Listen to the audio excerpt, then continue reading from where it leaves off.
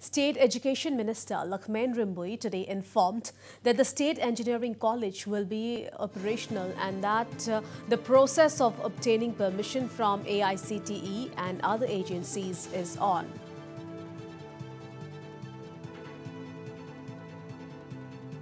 This now is on for the affiliation to NEHU, and the process is on for sanctioning of post and application to AICTE.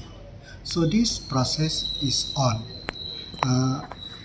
I hope that we will be able to complete the process subject to the approval of the regulatory authority, that means AICTE. Rymbui added that the government also has a plan in place to set up a state university. Rymbui added that the moment NEHU is catering to the students of the state. It is an endeavor of every state government to have its own university.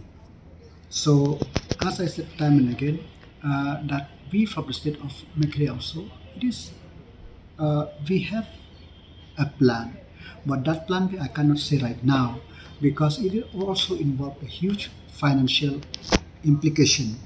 But because as of now, NEHU could still cater to the need of the college in the state of Meghalaya. But if the need arises, then the government will surely do the needful.